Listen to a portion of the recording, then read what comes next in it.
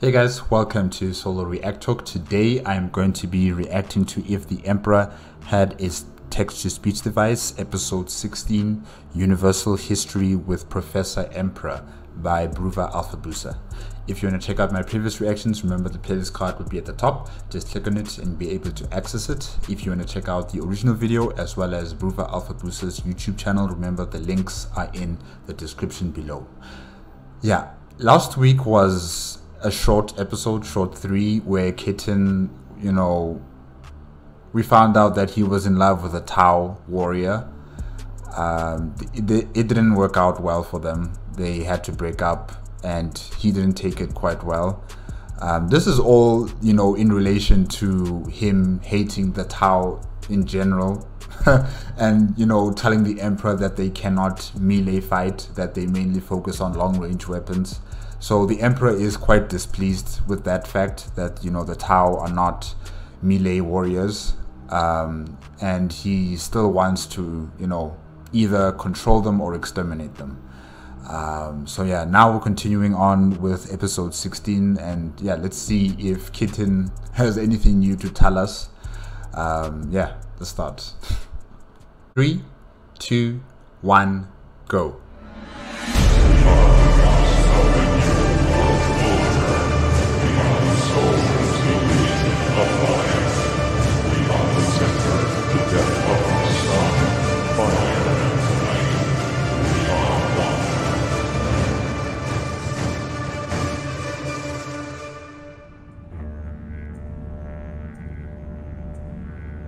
Wait, some of those buildings there are very familiar to me.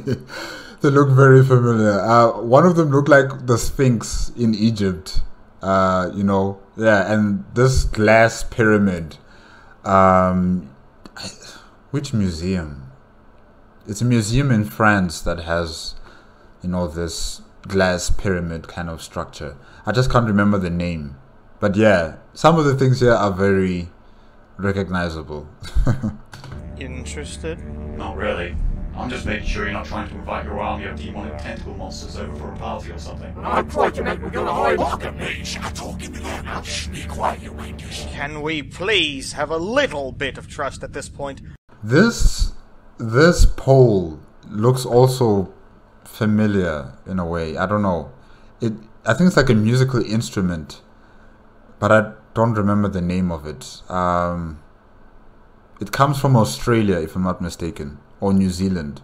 Yeah, I just can't remember the name, but I've seen some indigenous people use this, something similar to it, actually, I should say, and making some musical sounds from it. So yeah, I think I just don't know the name. Sorry, guys. I mean, of all the places in this expansive galaxy, this isn't the most comfortable location for me to be in. Besides, I'm not Fulgrim. So you're telling me that succulent food, a luxurious atmosphere, and an actual bed are less comfortable than the realm that is literally a collective seizure? If you had more mental capacity than a box of Grox manure, maybe you too would appreciate its own unique majesty. This assumes that I'm insane enough to want to. Nevertheless, you just being here is a sign of trust in my lord, is it not? Perhaps. Crazy. Damn skeleton.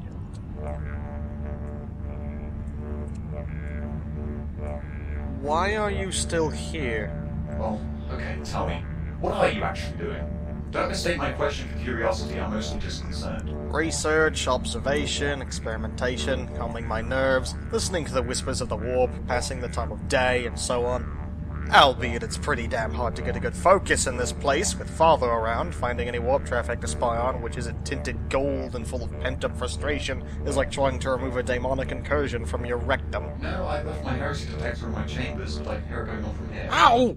Ow! Stop that! Stop what? Stop dazzling me with your ignorance! Your shiny, half-baked head is burning through my retina like an acid made of stupid— Ah! Seriously, though, have you still not got that this heresy expression you speak of is just your Imperium's excuse to put a giant bolt into the head of anyone who goes against you? The Imperium is like a child in a "my dad is better than your dad" argument that received the right to kill anyone that attempts to argue back, you witless dildodes. Well, if you didn't make everything so— I don't know— diabolical, creepy, and straight up evil, maybe you wouldn't be such easy targets for both propaganda and a bulb shell to the forehead. I mean, you're not doing yourselves any favours by wearing the skin of your enemies, for example. For your information, I have never... Magnus wears the skin of his enemies? Oh gosh. So you flay humans and then you... Oh gosh. worn the skin of my enemies. Do I look like a Necron Flayer to you? To be fair, the Necrons and your Thousand Sons do that. Oh yeah, the Necrons do that as well. Yeah, I forgot about that. Oh gosh.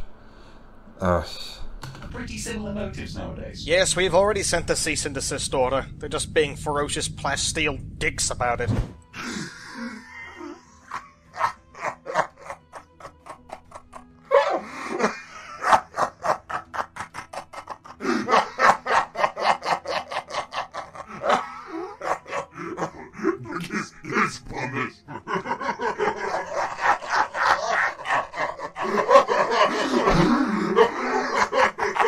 Okay, we get it. Sure.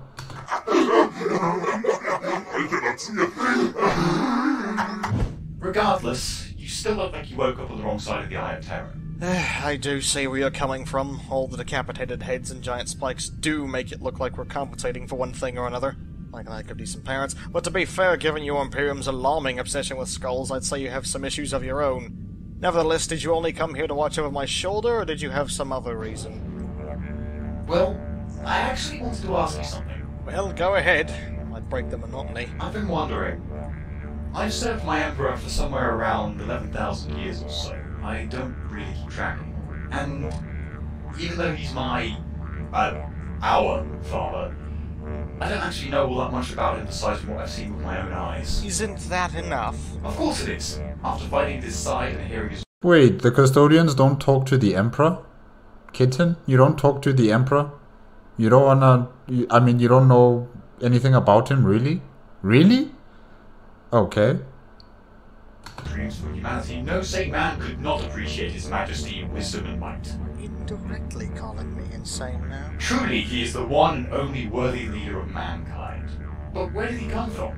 Did he have parents, or did he just, I don't know, crawl out of the gold? Wait, you don't know? How can you not know? Okay. Deposit? Not that's a bad thing, of course. I'm sure it was the most glorious deposit in the world, and... Oh, hungering for some crisp, luscious knowledge, are we? How fascinating. I thought you companions were especially trained to act as completely uninteresting impersonal automatons. Well, truth be told, I think as time has gone by, most of us have either gone a bit into the cuckoo's nest or have managed to retain some, form of rationality. Actually, under one exception, everyone has completely lost their mind. Hey, kitten! Want to go take a swim in the Promethean pools with us? No. Hey, be that way! As I was saying, I'd still follow the Emperor right into the Eye of Terror if he commanded it. I live for him, I follow his every word, and I never defy him. And I would happily give my life for him. But, well, there's the thing. I'd happily give my life for him. Implying that you can actually be happy. Which also implies the fact that you have thoughts and feelings of your own, which subsequently implies you aren't an incredibly stale person whose personal interest can be summed in the words, standing around. I guess that's part of the reason why I was elected to the position of Captain General. After millennia of isolation and your occasional murdering of demons trying to creep in, I'm the one and only companion who's not batshit insane. And I suppose that's also part of the reason why you're still wearing your armor after all this time. Yeah! Or, well, not all this time. Oh? I went through a phase. Can't say I'm particularly proud of it. What phase? Do tell us more. More, tell us more. Come on. Those loincloths really don't leave much to the imagination, you know. Way they rude. I swear I could taste the gloss. Anyway, as you were asking... Ah, yes. The subject. Okay, I know he's been around pretty much as long as humanity has, and that he has gracefully guided us through all of that, but... did he make humanity in his image, or is he simply the guardian of our species? And if he made us, what made him? And if he didn't make us, what made us? Ah, the oldest question in human history. What are our origins? Sadly, I'm of little help to you in that field. Been too busy comprehending the Materium and superhero comics. Really? Didn't the Emperor tell you himself? And if he didn't, don't you have some old arcade book about it or something? Like, he should be knowing. I thought Magnus the Red, after, you know, making that deal with Zinch, he would have access or knowledge to almost everything and all knowledge in the universe, you know, as much as possible. I thought he would have known. But, okay. Actually, he never told me much about his own past or humanity's origins. Perhaps he didn't want us to know, since he's always been so exasperatingly introverted about things like teaching. That, or it's because I never really asked. May have been the latter, all things considered. And no, I don't have an old book lying about that specifically tells us where we all came from. Only my neurotic brother Lorgar would have the talent to write a fictive suicide of that caliber. Besides, even if I had a book like that, all the exciting demon tomes with screaming faces and beware signs lying about would probably just make it look severely unappealing in comparison. Gah, I suspected as much. And I've looked through all the tomes and slates in the palace's libraries, all the data stored in archives of ancient texts and journals. I've even looked through albums of travel photos for Terra's sake, but I couldn't find anything about the time before the Emperor conquered Terra during the Age of Strife. If you are that curious, why not just ask Father himself? Yeah, I don't know. Multiple reasons. His mind is so splintered that remembering such ancient knowledge might make him fling his skull across the room like a bowling ball. That and Hello, Imperial Fist, can we help you? I'm much unsure if he'd actually want to tell me. I mean, if he never told you, why would he tell me? Well, he does seem to like you, despite him being grumpiness incarnate. He relies on you to listen to his boundless complaints and to inform him about, to quote, stupid shit. I'd even say he trusts you. He certainly trusts you more than he trusts me or any of his other sons for that matter. Actually, are you sure you're not his wife or something? No, of course not, but... wait. No. No. Really? You think so? Indeed, stepmother. First of all, quiet you. Second of all, I think you might be right. I'm really wrong. So I might just go and ask him then. You do that. Actually, don't you want to come too? Nah, I'm gonna practice for that talent show that I heard is coming up next Thursday. You say they're batshit insane, but your fellow companions do seem to know how to have a good time. Unless you want soggy hair and staying down for a week, I would highly recommend you drop that. Why should I... Oh. Ellipsis. Maybe this wasn't such a good idea after all. So let me get this straight. You mean to say that you really have no records of human history before the Age of Strife accessible within the Imperial Palace? No, not really. Most of it is so heavily censored by the Ecclesiarchy and the Inquisition that more closely resembles a barcode than it does anything else. So But guys, come on. You know, such information should be in the Imperial Palace and not touched by the Ecclesiarchy or the Inquisition. I mean, you guys protect the Emperor's estate, you know.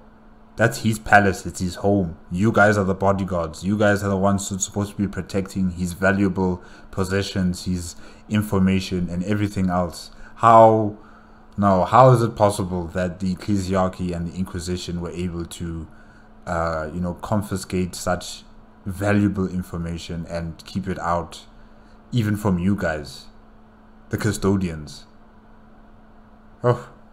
you have no recollection of the tales of the old ones, my own conception, the rebellion of the Men of Iron, or any other tidbits of humanity actually kicking ass?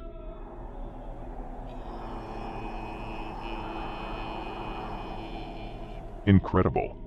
I honestly thought I'd hit the greasy fucking bottom of this shithole when you told me of the Inquisition's activities, but I'm just now realizing that I'm only scratching the surface of this frozen ocean of ineptitude. It's almost as if nobody wants to hear about how our people weren't the be-all and all of civilization in this cesspit of a galaxy. Yeah, funny that, isn't it? Right, this is something that I shall now unfuck post-haste. Magnus, fetch some parchment and do what you do best. Take notes. Do not worry, I always have paper with me. What a fucking nerd you are.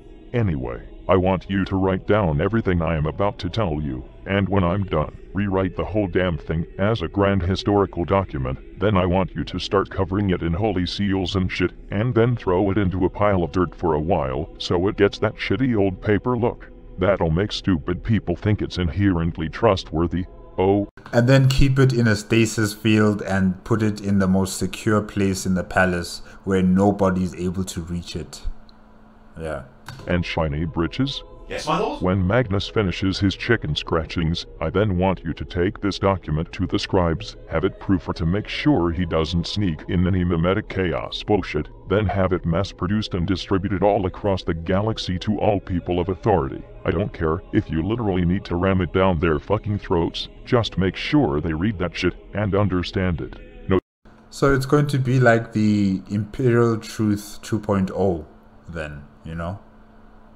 Spam box filter shall stop my glorious wisdom this time. Yes, my lord. Now, gather round, children, for it is grand story time.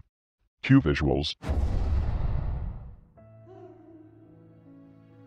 In the beginning, there was nothing. The nothingest nothing that has ever not existed. The nothing just kinda sat about and unexisted, not bothered by any such thing as existence or reality. There may have been some bits of heat energy floating about, but that shit doesn't count. Eventually, however, this frigid, lonely expanse of plot hole level nothing got sick of being nothing and decided to get a job. So all the energy bits sucked themselves into a ball smaller than the level of progress made since I was put on this over-glorified Porto Potty lighthouse.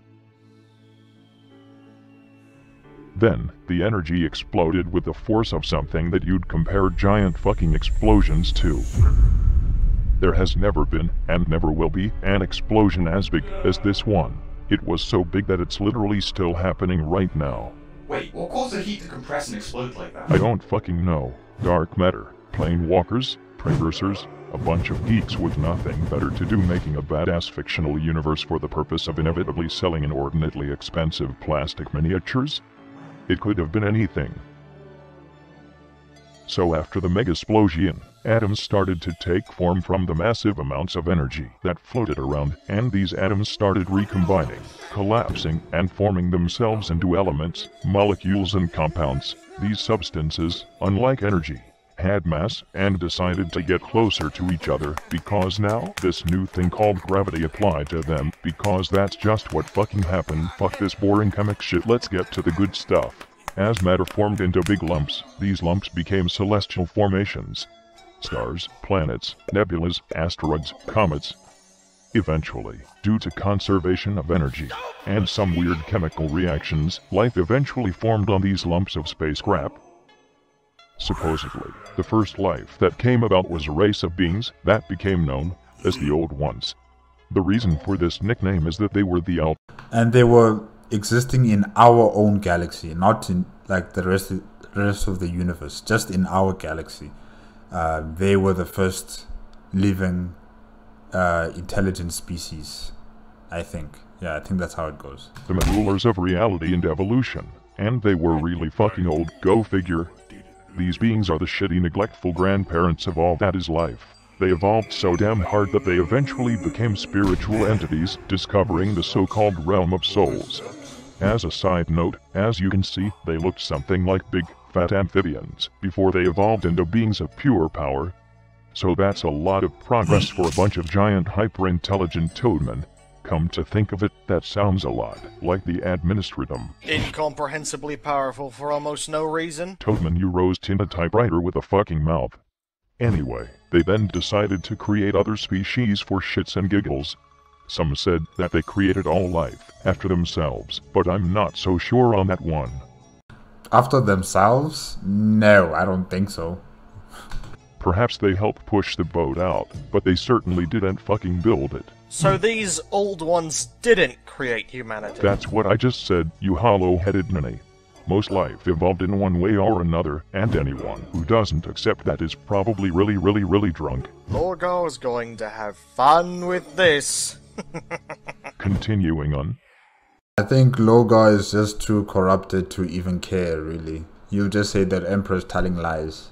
Next to arrive were a bunch of floozy fucking milksops that you would recognize as the Eldar, due to the fact that, early in their evolution, they look like anime characters, you know, but with pointy ears. They reproduced like space rabbits. They actually ended up becoming the dominant race in the galaxy. The old ones were more like spread out singularities of imbalanced min-max hanging around here and there.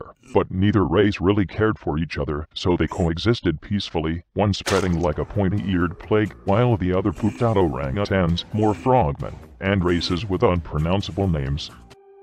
But then came the Necrontyr. Wait. That sounds familiar. Strap yourselves to something, because here comes the most obvious plot twist of the fucking century. The Necrontyr were salty assholes because they had evolved on a shitty, radiation-blasted planet. They built underground cities that seriously looked Is that a female version of a Necrontyr? Wow, okay. like depressing tombs because their life sucked so much that they would rather wait out their own death than do much else. After years of being subservient to their animosity, like an entire race of entitled middle-aged people, they became envious of both the Old One's incredible powers and the Eldar's massive galaxy-spanning girth. Of course, they were little more than an irritating bunch of self-pitying tearjerkers to such powerful races. Eventually, however, the spite of the Necrontyr became so mighty that they started hating all life in the galaxy, even themselves, and decided to start murdering literally everything. However, they soon realized that manually making sure every single grass straw on a planet was dead was really fucking tedious, so they started snooping around for something to make into a super weapon. That led to them finding a weird bunch of gas orbiting the super radioactive star that had turned their planet into the empire of atomic bombia. They suddenly noticed that the gas was feeding on the very energy of the star. It turned out that the gas was alive, but not in the same sense as other life forms. It had He's talking about the creature that, was contained in those metal skeletal structures by the Necrontyr. The Citan, if I'm not mistaken. Yeah. evolved in a whole different way, and was technically even older than the old ones. Of course, all it actually did was eat radiation and, be what is basically celestial fart gas. But of course, these assy Necrontards just had to fuck with this peaceful, sun-eating anomaly. They proceeded to collect as many of these weird sentient gas clouds as they could find and forge bodies of living metal for them, because what isn't that the first idea that comes to your mind as well? They used the gas's own radiation-eating abilities to lure the dormant consciousnesses of them into the bodies they had made via the use of a bridge of starlight, or some pretentious shit like that. So after eons of peacefully orbiting stars and eating radiation, these beings which knew no other need than to drift around and consume were suddenly given incredibly powerful physical forms and hypercomputerized synthetic brains to give them all the knowledge the Necrontyrs had collectively acquired. As you can guess, this went swimmingly for everyone involved. Wait. I think I can guess who these guys are now. Congratulations. These gas entities. They became the Catan, and the Necrontyr became the Necrons? Give this man a PhD because that's some serious brain power for a giant armored potato chip. But yes, these beings, in their fancy new bodies, with their big new brains, were named the Catan by the Necrontyr, and were worshipped as gods. The Catan weren't... Is it Catan or is it C10? Catan or C10? nice though. They absorbed all the living metal the Necrontyr had amassed, and used it to transform this massive species of psychopaths into a race of living, murderous machines who mindlessly served them. They also ate most of the Necrontyr's souls while they were at it, because they were ungrateful assholes like that. That's also when these mounds of fluid dickery discovered that souls were far more appealing than space radiation. I guess souls have more nutrition or something. So the Catan started looking back through the extensive memories of the Necrontyr, now renamed Necrons for some reason, and saw that the old ones had the biggest, tastiest souls of them all. Like the lion who tasted man, nothing is ever so sweeter. And decided that it would be a good idea to eat them. When the Catan came gnawing at the old ones' front door, the old ones of course decided to punch the shit out of them with their minds, like all grandparents do. But that's when they noticed that their psychic powers were useless against both them and the Necrons, because they had no souls of their own. This started a massive galaxy-wide massacre of the old ones that went so far that they nearly became extinct. I guess you could say that the old ones got their life towed away from them. Seriously though, that's awful. Well, Good one, Emperor. I guess the Necrons here got what they wanted in the end. Not quite. See, some of the old ones survived, and they decided that the only way to stop this imminent galactic doom is to fuck up in an equally as awful manner as the Necrontyr. Thus, they created a new race, one which could fight the soulless Necrons for them, a race with strange reality-bending powers fueled by crowd mentality instead of souls. The green skin. A race that knew and desired only war and destruction. A race that could weaponize anything and was almost impossible to kill. A race that became known then as the Krorks, or, as we know them today, the Orcs, because shortening names is a thing. What? Greenskins? There's a plot twist you didn't see coming. The Orcs were actually important all along. So yeah, while the Krorks were fighting the Necrons, the Eldar were shitting their collective frilly panties because they knew that they were next on the menu. So they decided to salvage as much of the old one's tech as they could and fuse it with their own. Believe it or not, the Webboy was actually a creation of the old ones, but the It looks like a Stargate. Eldar nicked off with the designs, like the thieving bastards they are. That said, by combining Webway technology and the power of the Realm of Souls, they created a new type of material to combat the living metal of the Necrons called Wraithbone. The Wraith constructs were sent into battle alongside the Krorks to fight back the Necrons. Turns out that while the Cat-10 were immune to psychic powers, it seemed as they couldn't handle being Wraithboned. From the moment I heard the name come up, I knew you'd say that. Why aren't you the smartest kid on the fucking block? Of course I am. No wonder you were bullied by your brothers. No, that's just uncalled for. Anyway, just when things started to go down the drain for the Cat-10, things got even worse for them, as one particular asshole among them known as the Deceiver, good friends with the Eldar Laughing God, brought together the most edgy Cat-10 he could possibly find, creatures with names that only the most lonely of people could come up with, such as the Nightbringer, the Void Dragon, and the Outsider. The Desa then said to his fellow celestial gas canisters, All the other Cat-10 are weak and being killed off. We should eat them before they die so their powers won't be wasted. Thus, the Cat-10 started infighting, and began to eat each other, while also being destroyed by the Krorks and the Eldar, because that is clearly what an intelligent life form would do. So much destruction was caused in this, the First Great War, that the Cat-10 suddenly realized they were expending more energy than they were absorbing, and would run out of power if they kept this up. All according to plan, Shago-Rat said as he laughed away the night with the Deceiver. Killing all of your allies in the middle of a giant war was apparently a bad idea. Who would? This story is a bit different from how I've heard it from other YouTubers. You know, in terms of the Satan having their own civil war, I never knew about that.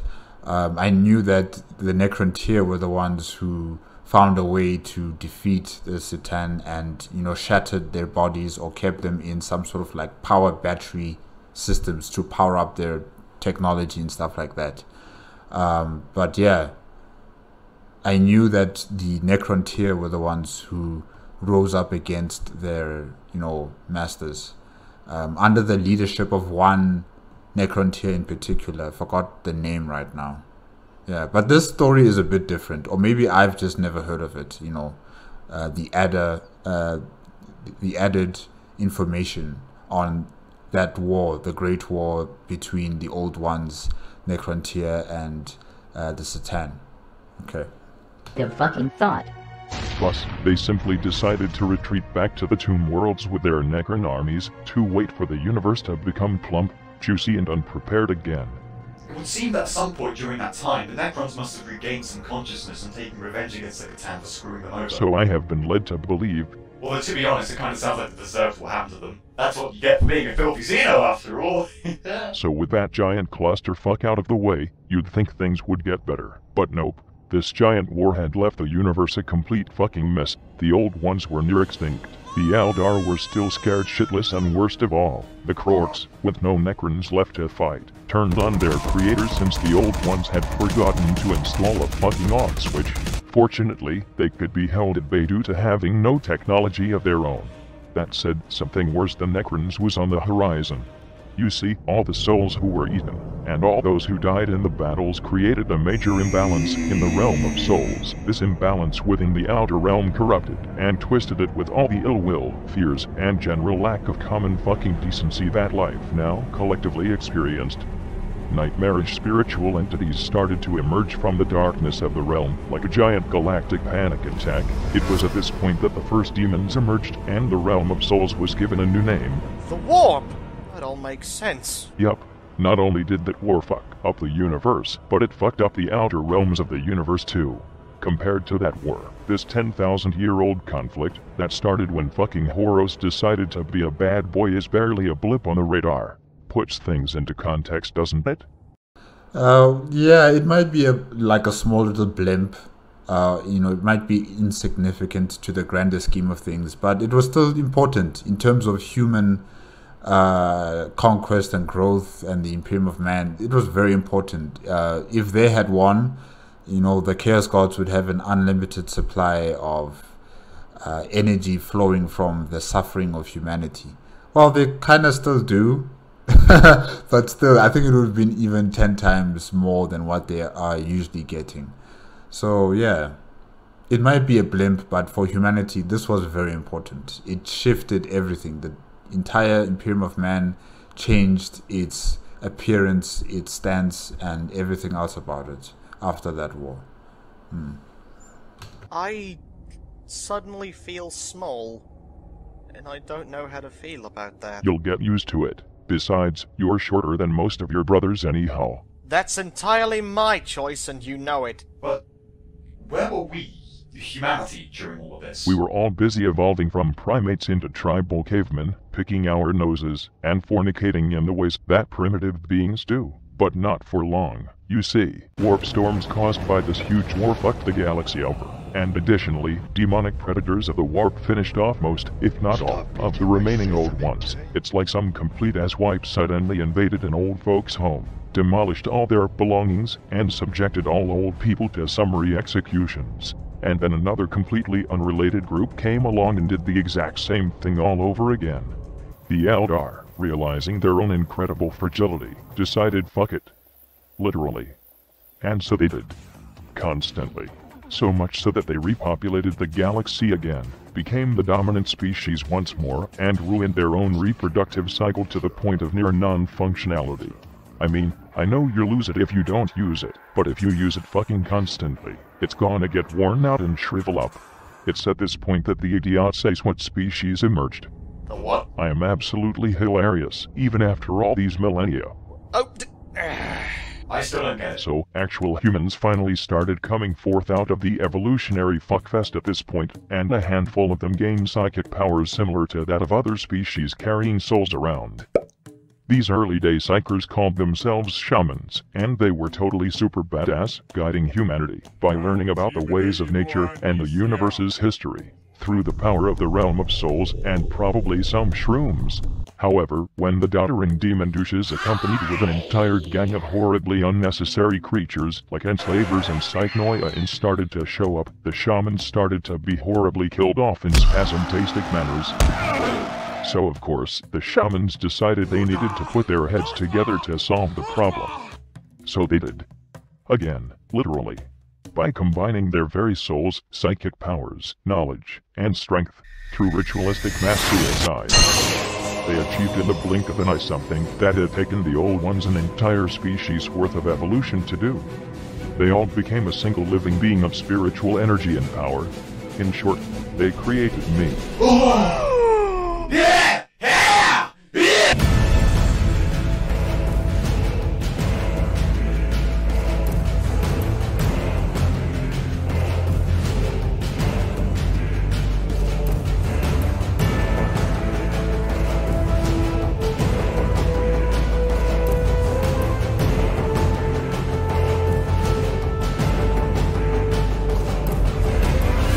The gods, your world order. They are the soldiers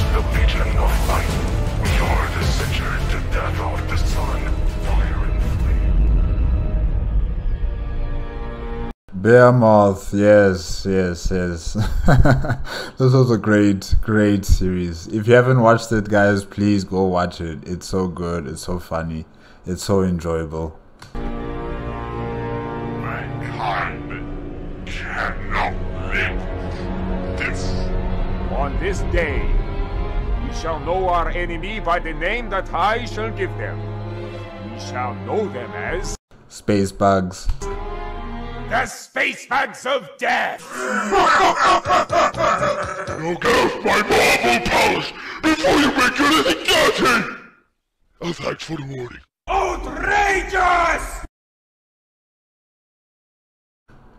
Okay guys, that's it with If the Emperor Had a Text-to-Speech Device, episode 16, Universal History with Professor Emperor by Bruva Alfabusa. Yes, the professor has given us a rundown on the universe as they know it, how it began and where it is, and potential futures probably on how things are going to turn out. He's told us about the old ones, the Necrontyr, the Satan or Catan. He's also told us about the Eldar and the Orcs, you know, all of their origin stories. And then he also told us about humanity and how he was created out of the suicide ritual that the shamans, you know, did for him to come into existence. Yeah, he told us a lot. He told us a lot of things, and most of it I've already heard before from other YouTubers who also do Warhammer 40k content. So most of it I already knew. I'm just kind of disappointed that, you know, the custodians have allowed themselves to lose such valuable information about the history, about the origins of the universe and stuff like that, you know, and allowed the Inquisition and the Ecclesiarchy to erase that from the records. I mean, sure, they can do it for the rest of humanity, but not you guys. You guys are the custodians. You guys should be knowing these things, you know. You're defending the Emperor, and the Emperor doesn't need any superstitions, doesn't need any type of half-truths. He needs the full truth. He needs you guys to understand the full truth, you know. So yeah, that was a bit shocking for me. But guys, yeah, that's it for today. If you like the video, remember to give me a like, comment, and subscribe to my channel. Click on the notification bell if you want to be up to date with my latest videos. And remember, if you want to check out the original video as well as Bruva Alfabusa's YouTube channel, the links are in the description below. Okay, until next week Thursday, bye bye.